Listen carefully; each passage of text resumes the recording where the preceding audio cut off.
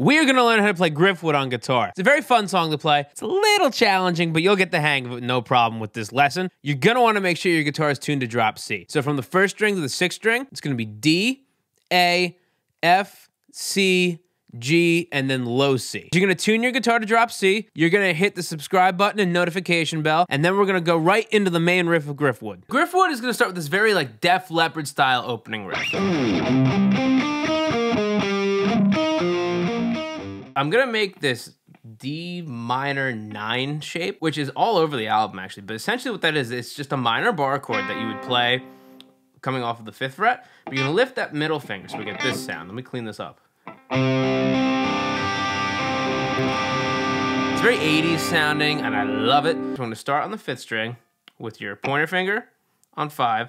You're gonna have your ring on 7 on D, and your pinky on 7 on G, and you wanna keep this barred, and you're gonna just go down from the, what do you call it? The A string to the B string. Now when I hit this note, I can lift my fingers, because I gotta hit 9, I'm not 9, because I gotta hit 6 on the B string with my middle, and I'm gonna get my pinky on the 8th fret of D, because now we're coming down. We go to the G string, which is still barred, and we're hitting 8 on the D string with our pinky. So that first section. Now we're making this shape, so I'm gonna put my ring finger on 7 on the D string, and I'm gonna keep my pinky here on the 6th fret of B, and we got, from there, I lift my ring finger, so I got, and then I hit open A.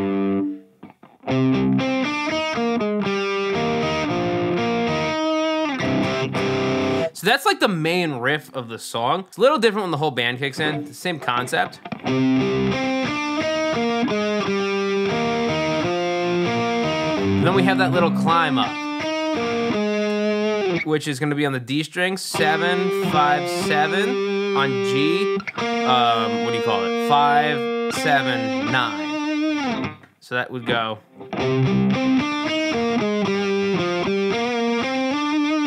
And then we go back to that main riff one more time.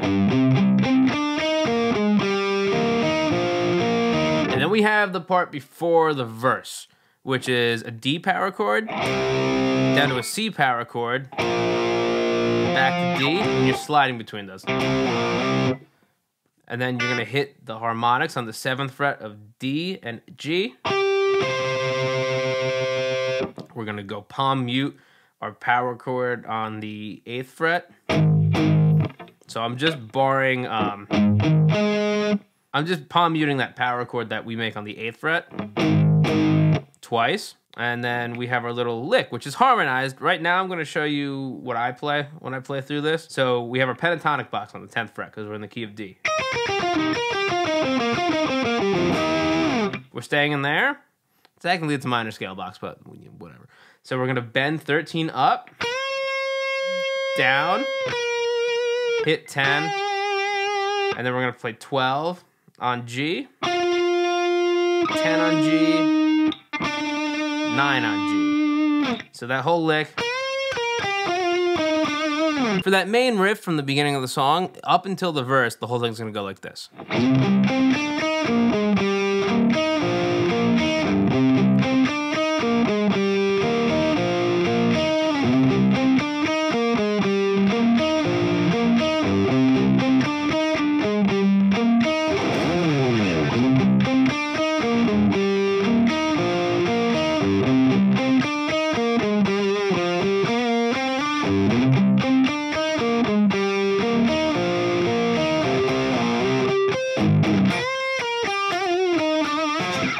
The other lead in the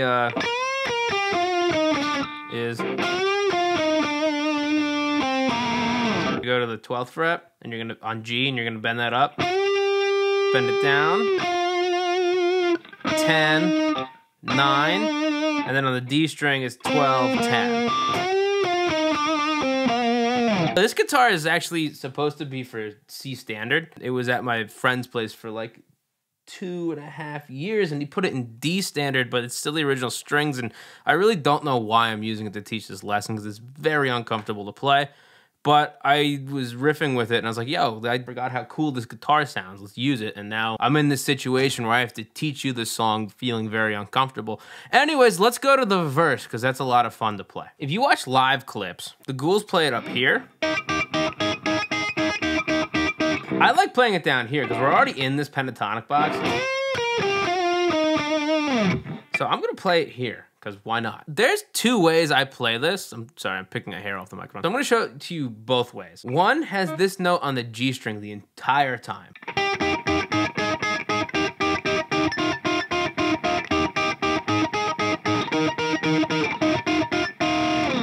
Because I think that matches the melody a little more. But sometimes, and I think how they play it live, is this note goes down whenever he hits 8 on B. So it would be...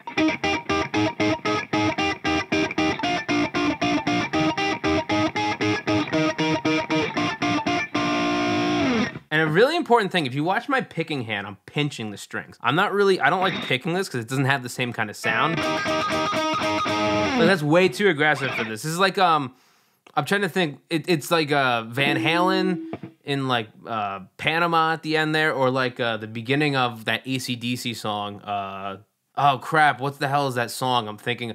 Let me know in the comments what AC/DC song I'm thinking of with the picking and the pinching at the beginning. I used my middle for the B string and my thumb for the G string. And what I'm gonna do is they're gonna constantly, is 1 and 2 and 3 and 4 and. We're gonna have a double stop, so it's gonna be 10 on G, 10 on B. 1, 2, 3, drop that pinky on 11 on B, and 3 and 4 and. So you're coming on the and of 2. 1 and 2 and 3 and 4 and. Then for the new measure, we're gonna go to here. And then on the end of 2, we're gonna dip down. So I'm gonna have my pointer finger on the 8th fret of the B string, and then depending on what my ears decide on that particular day, I'm gonna keep my ring finger on 10 on the G string, or I'm gonna drop my middle finger to hit that 9th fret on the G string. If you watch my acoustic cover, I kept it like this.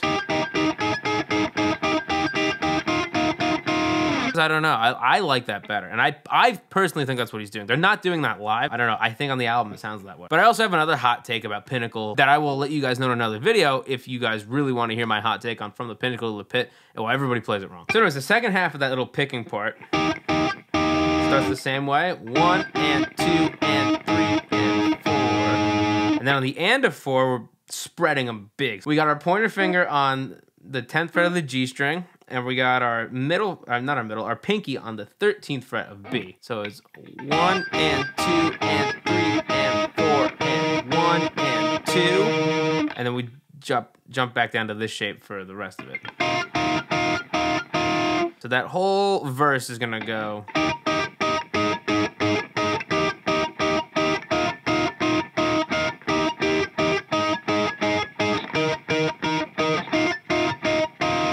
Or you're gonna play it the other way, which is this way.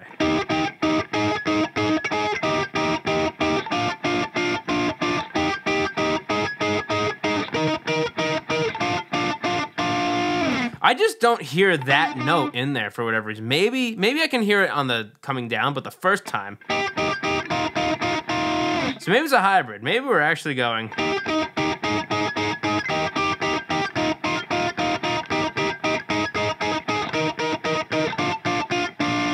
Do with that what you will, play whatever makes you happy. But the rest of the verse, it's the same thing as that part that goes before the verse, mostly. And then we have this little riff here that we're gonna do a lot in the pre-chorus, which is on the low E string, which is now a low C. It's 3, 5, 7, and then on the A string, 3, 5, 7. So that's gonna go.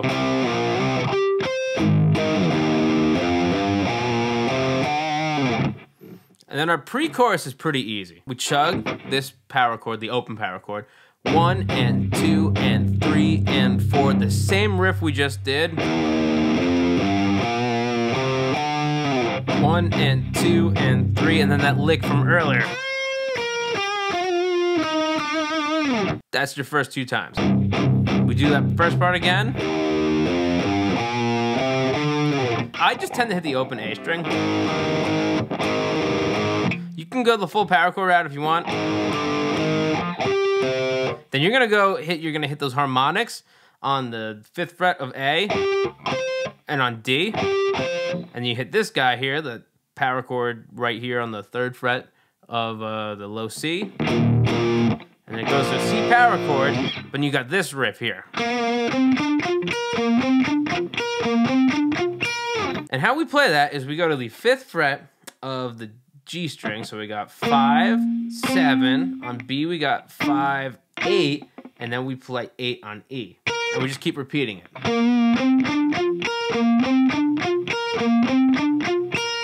And then we go, yes! So, what we're gonna do now is we're gonna play the chorus, because who doesn't like the chorus? So we're gonna go 5th fret. And you can hit that open string on the bottom if you want to get that big power chord. 1st fret. Now, when I originally learned this song on a cruise ship moving 30 nautical knots, that's a tongue twister, 30 nautical knots in the middle of the Caribbean, I just played the power chords. But there's actually an arpeggio going on if you really listen to the song. You're gonna go, you're gonna just outline that power chord, so it's 3, 3, 3, and you're gonna hit 3, 5, 5. So just like you would play the normal power chords, you can go, and then the second time through, you got our little 3, 5, 7, 3, 5, 7. But you got it in octaves now too, so what you can do to really spice your life up is you can play 3, 5, 7 on the higher C string, and then you can jump up and you can hit 5, 7, 9 on the G string. We do this again. And we go back to this like B chord. And we go back and forth between a B flat, excuse me. We go between B flat and A.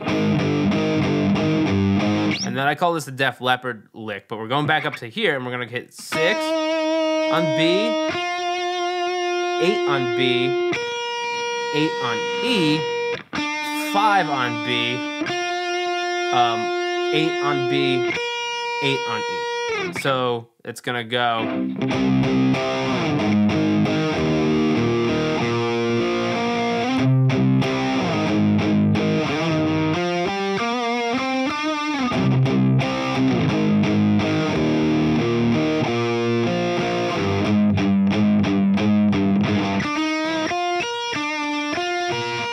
And you go back to your main riff.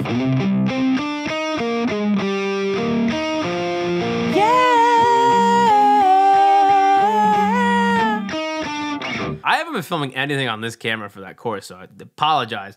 All my witty banter and coolness is lost forever into the void, which is for better or worse, depending on how you feel about me. But anyways, what we're gonna do is we're gonna learn the modulated chorus, the one that's up in E.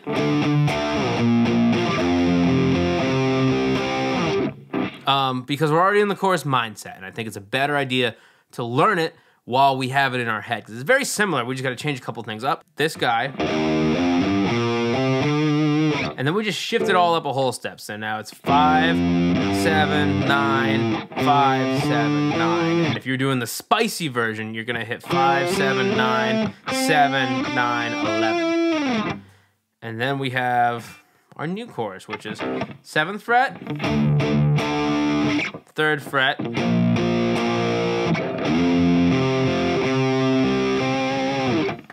those arpeggios are now on the 5th fret each.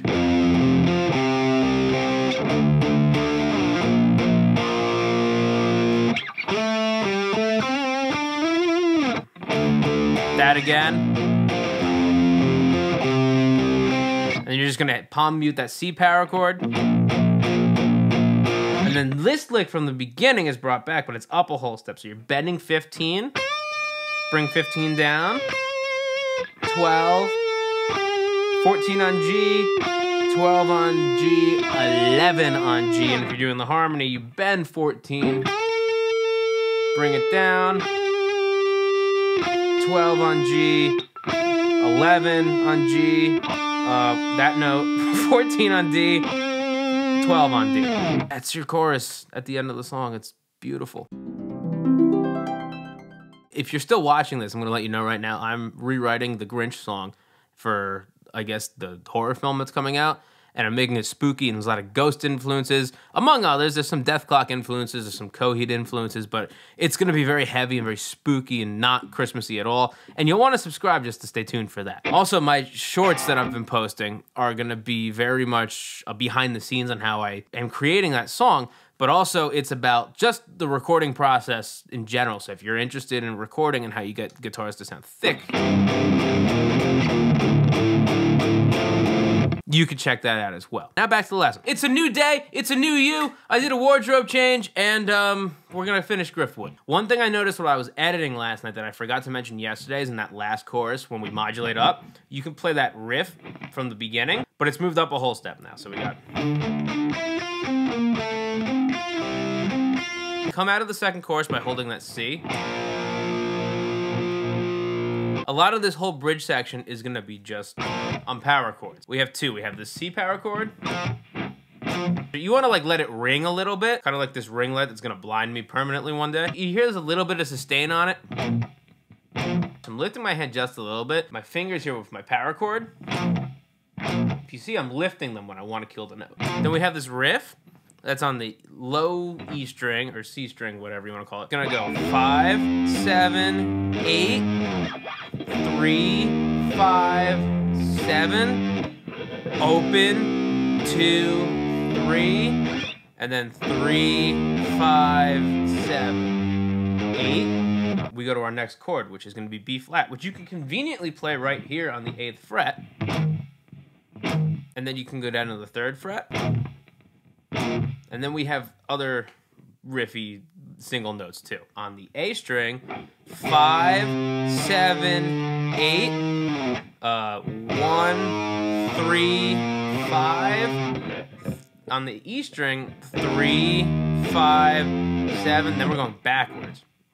We're gonna hop up to the D string and play 3, 2, and then on the A string, it's 5, 3. And that conveniently puts us at our first chord again, that's C.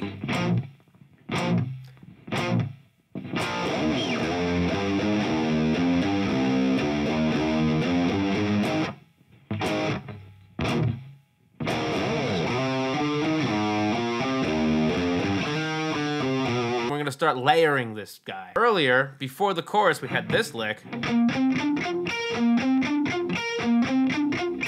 We bring that in, so it's the exact same thing, you already know it. And then we have our harmony for that single note part. The D string, we're gonna go 3, 5, 7, 2, 3, 5, down to the A string, 3, 5, 7, and then we come up to 7, 8, 10. And I know you're sitting there thinking that the D string 2, 3, 5 is the same as the A string 7, 8, 10, and you'd be absolutely right. Play whichever one you feel like playing. I do both. Then we go back to this lick again. And then we have one last harmony before the solo. D string, 3, 5, 7, A string, 5, 7, 8, A string, 1, 2, not 1, 1, 3, 5, D string, 7, 5, 3, 2, and now get ready, because here comes the solo.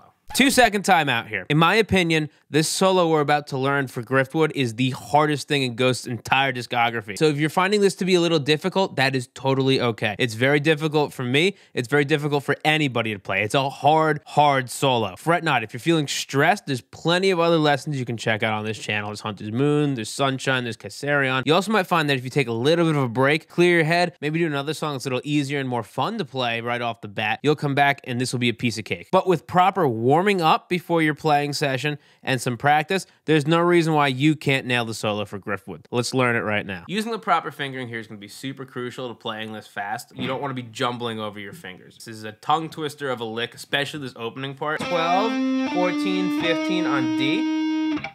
12, 14, 15 on G.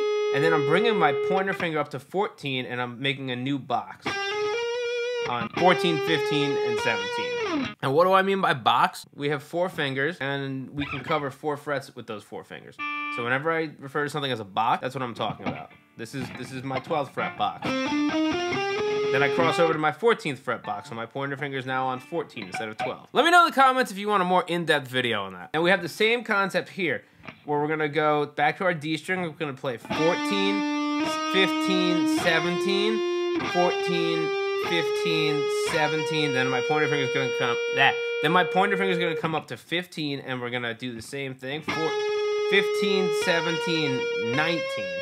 And this is where the fun begins, because we have this really fast triplet. 12, 14, 15. On G, we're gonna go 12, 14, and then on B we have 13, 15, 13, 15.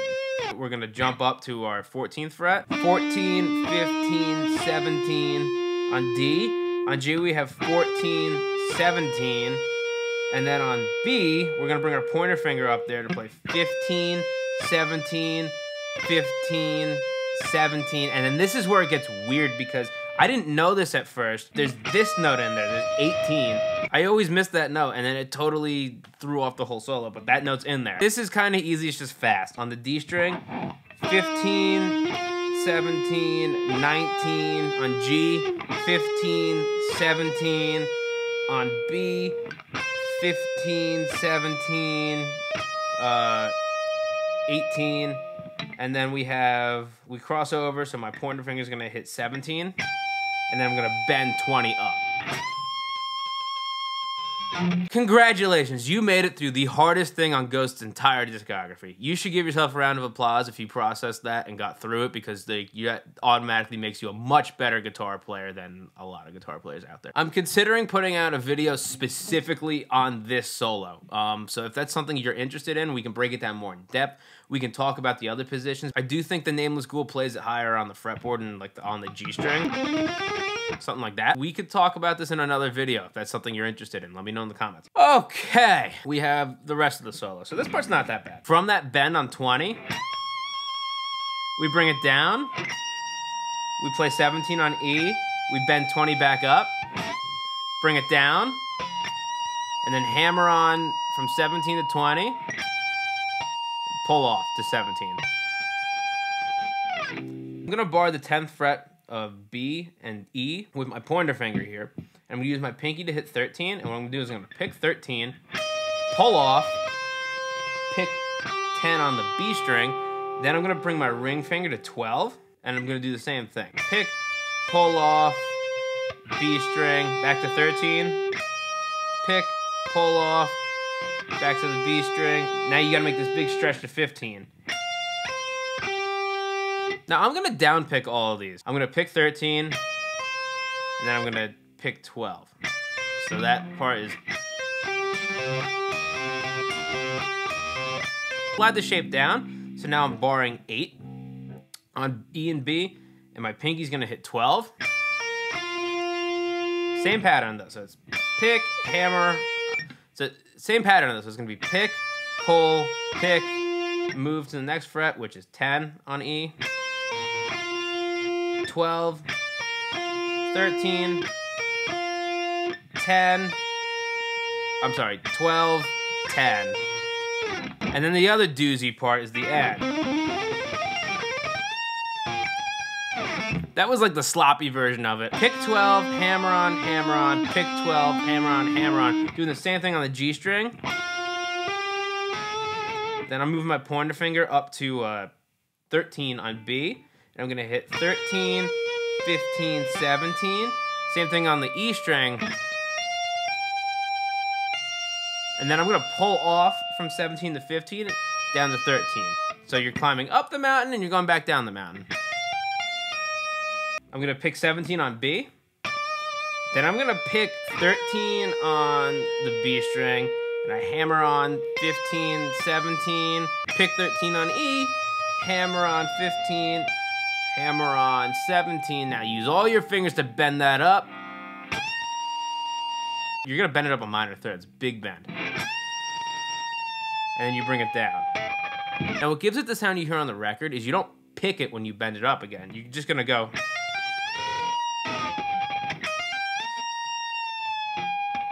Good luck. I'm gonna play it for you slowly one last time.